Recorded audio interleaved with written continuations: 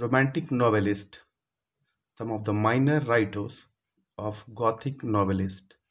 Horace Walpole from 1717 to 1797, son of the first PM of England, Robert Walpole. He had a Strawberry Hill house built in reviving the Gothic style. His famous work is The Castle of Otranto, written in 1764. It is the first Gothic novel.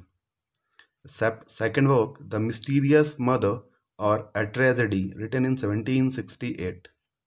Second writer, Anne Radcliffe, from 1764 to 1823. She is considered the pioneer of the Gothic novel. Her techniques of explaining supernatural elements in her novels are unique.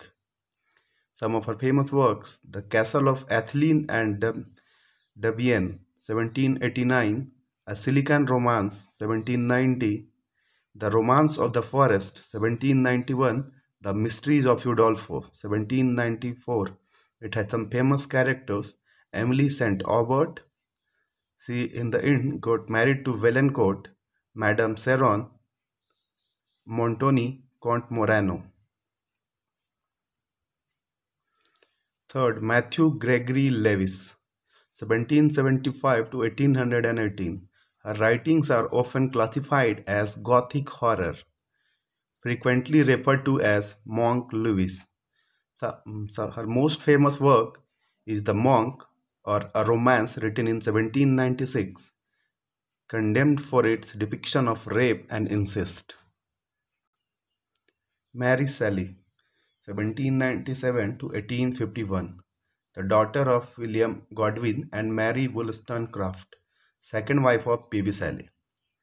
Her most famous work is Frankenstein or the Modern Prometheus, written in 1818, revenge-style story in epistolary form. In 1816, Mary Shelley, P.B. Shelley, and Lord Byron had a competition to see who could write the best horror story. Then Mary Shelley wrote Frankenstein, P.B. Shelley wrote Zastrozzi, and Lord Byron wrote Manfred.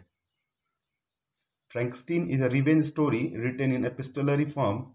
It is dedicated to Mary's father, William Godwin. P.B. Shelley wrote preface to this work. It is considered an early example of science fiction.